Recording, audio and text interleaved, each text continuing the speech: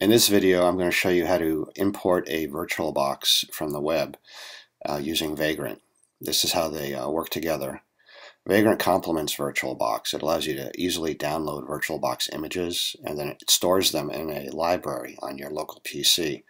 Once you download a VirtualBox Vagrant image, you do not need to download it again. It's on your machine, and you can use it hundreds of times over and over. So if your patient wants to download it, you'll always have it. So I made a box for you. I stored it on my Google Drive. Here's the URL. Don't worry about writing it down. I'll put that on the wiki page. You don't want to download it in your browser. It's a large file. Vagrant will download it for you automatically, and it will store it in the library. These are the commands I'm going to use. I'm going to do a Vagrant box list, which is going to show you on your machine that you do not have any boxes. Then we're going to add a box using a Vagrant box add. We're going to give it a name in quotes. It's very important you have quotes because of the spaces. And then quotes around the URL. Then when you list it again, you'll see that you do have a new box. So let's get started. We're in a home directory. We're going to make a new directory. We're going to call it Linux Sandbox.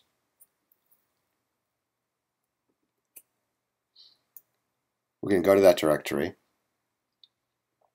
We're going to go ahead and get this new box. Once again, put quotes around the name. You can name it whatever you want. I'm calling it CentOS 7 testing. And then a space, and then quotes, and then the URL to where you're going to download the box image file from. I'll put that URL on the wiki page so you don't have to write that down.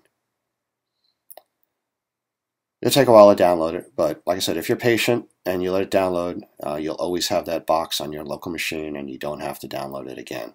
You can use it hundreds and hundreds of times. So let's review. We automatically download images using Vagrant. Vagrant puts them in a library so you can reuse them over and over. And you can go out on the web and find other boxes if you have a special need.